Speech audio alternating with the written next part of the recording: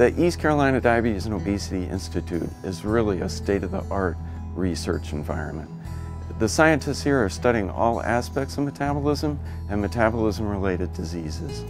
It's a very interactive environment, something actually that we're quite proud of because it's that spirit of collegiality that helps drive new ideas in science.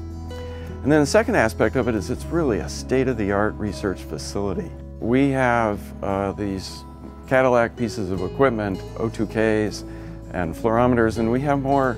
I think we have 13 or 14 O2Ks right now in the area that we're standing in, flanked by about 8 or 9 fluorometers. And there's more capacity to do bioenergetics work here than I think anywhere else in the country, maybe anywhere else in the world.